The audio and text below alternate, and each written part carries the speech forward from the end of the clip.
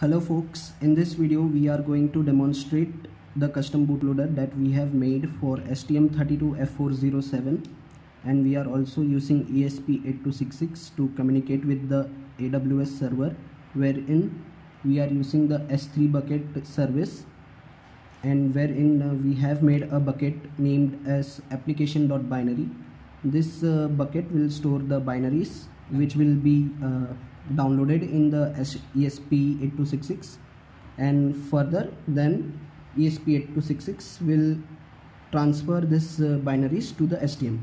So as you can see now, if I press the reset button, here the STM will be checking for the update, and if it receives an NAC from the ESP, this means that the ESP8266 currently does not have the updated binaries. As you can see from here, in the bucket there is no uploaded files, and we are also getting the forbidden error from the HTTPS GET request. This is because we have no uploaded files in the AWS bucket. So now when we upload the bucket, when we upload the file in the bucket,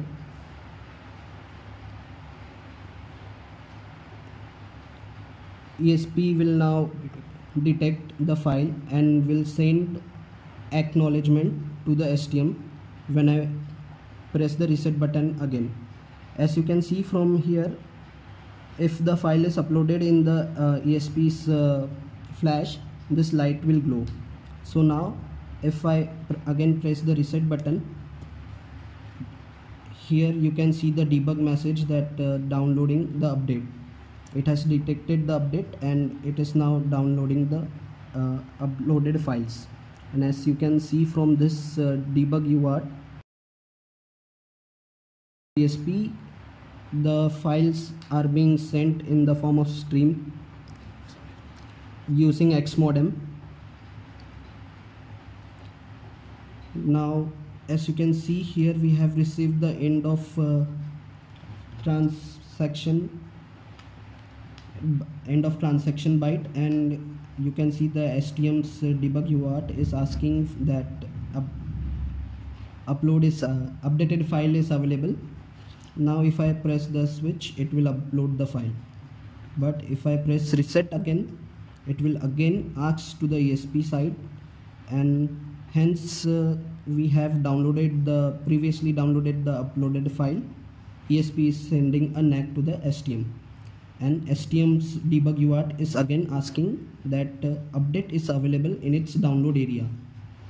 As you can see, this is the download area. Sector 8 from sector 8 to sector 11 is the download area. In here this uploaded file is stored. So if I press reset and press the user button,